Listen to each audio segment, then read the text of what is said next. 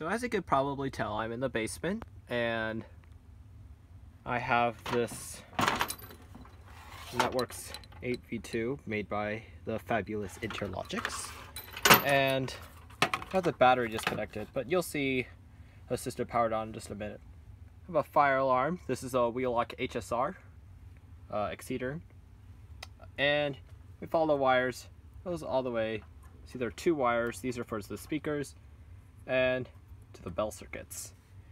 That's right, I'm going to be setting off this fire alarm as if this were a, I guess, fire alarm system from a security system panel.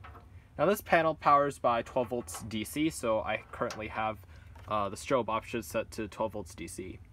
You can see that it is, let me take this lamp here, let's see, it is set to 1575 candela. Well, yeah, you can't really see it too well, but 1575 candela. Alright, and then, so right here I have my BG-12L, and I have that currently connected to zone 8, which is a fire zone, in addition to the I3 that you guys have seen before. Alright, so let's go power on the panel. So in a moment, the system is going to be powered on. The battery is not going to be functioning just because for purposes of this test. It's not going to be really official, so here we go. Alright, so now you can see that the system is powered on. We have a service condition due to a clock fault, and yeah. Now you will also see that the power light is also blinking because it's the because there is a battery fault. So what we're going to be doing today is we're going to be first programming the panel so that it outputs 12 volts DC instead of using the siren driver. In a minute that you're going to see the security system beep.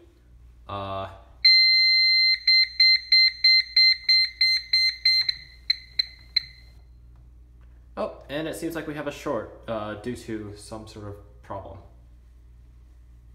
That's a fail on me, so I need to check that out and make sure something isn't right.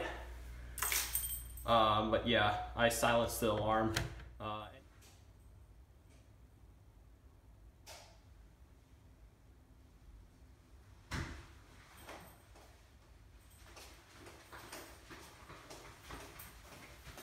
Alright guys, so I just turned the system back on. Alright, well, perfect. We're ready to go then. So right now, what we are going to do is we are going to enter into programming mode.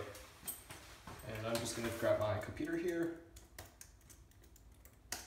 Alright, so we're going to go into programming mode. So we'll hit start 8. We'll enter in our programming passcode.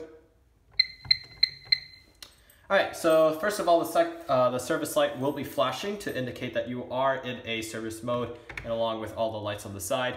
We're going to hit 0 pound to enter into the programming, the control panel. We'll hit 37, which is our location, push pound.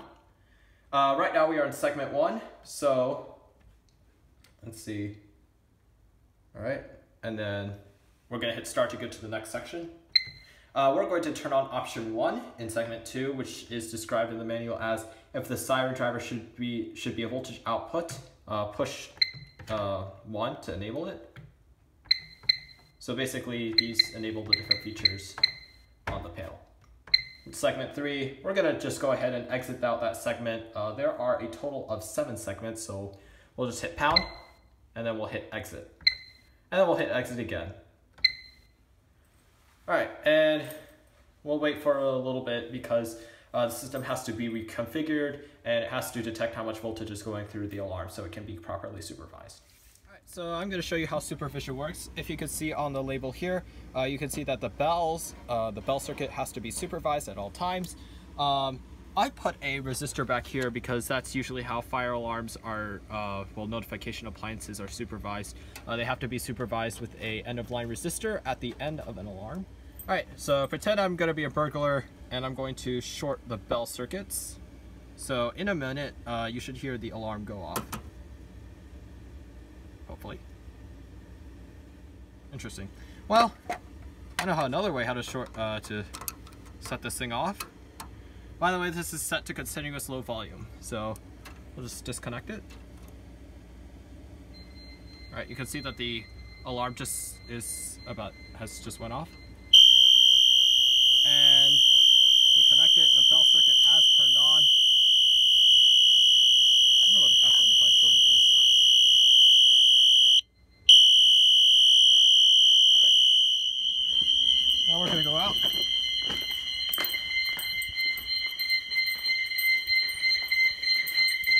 Alright, so go into here. So if we go into start 2, you can hear that we have a overcurrent fault or some, I don't know why it's displayed as 1. I think it should be displayed as 2 because it's a siren fault, but there's a overcurrent fault and it has to be fixed, so we'll hit star 7. Oh.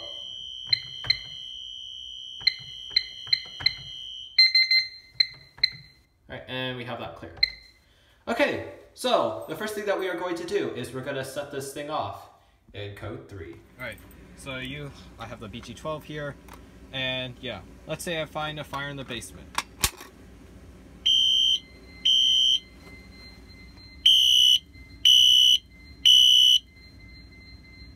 Alright, I'm going to go ahead and reset this. So the strobe is not flashing, primarily because this is coded and security systems are too primitive and they don't have the option to do Wheelock sync. So the strobe will be flashing at about code 3 along at the same time with the alarm.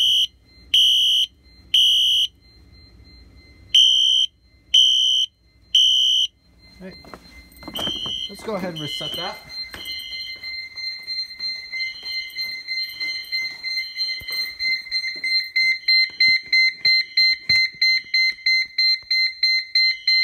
Alright, to silence it, we're just going to hit in our code, and then we'll reset it.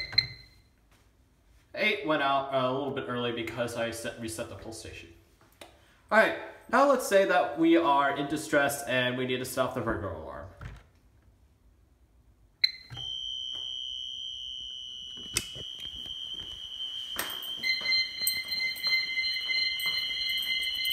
Now, in this scenario, there's continuous power output being applied to the Wheelock exceeder and the strobe is flashing normally. It is also being sounded in continuous.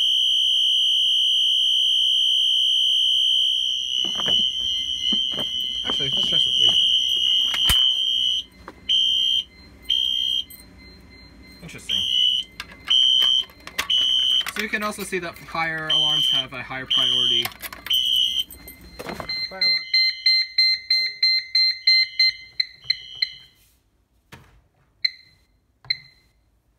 So I'm reset the system and 8 is still flashing. So I'll go ahead and wait on that for a little bit, see if it re-alarms. Yep, it does re-alarm. Or no.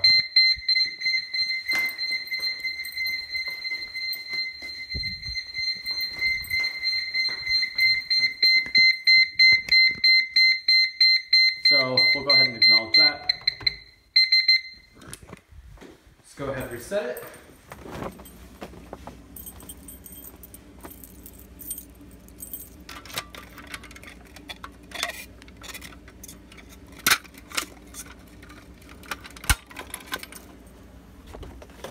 Alright, and we'll reset it.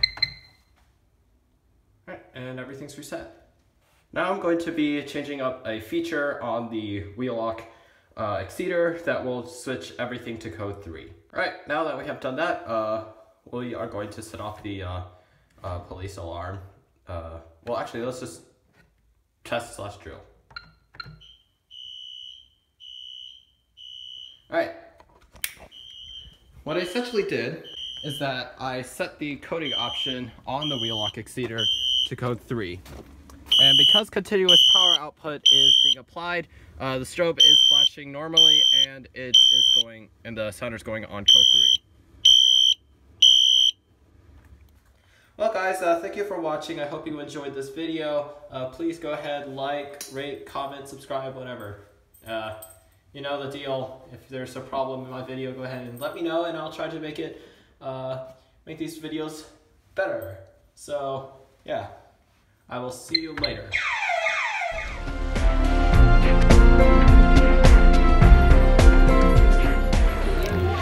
Hi guys, a quick update on the project, and please don't mind about the really noisy room. It's the project right now, it's on hold. I'm busy due to school stuff and exams, which is why I'm in this noisy room in the first place. So I'm trying to manage my schedule from there. That being said, I do plan to release it by the end of May if delays persist, but it could be done earlier. Also, thank you all for motivating me. The continued support in the within the community has made me more eager to finish it, so I can't wait to get started on it again. And alright, that's the only update I have for all, so see ya.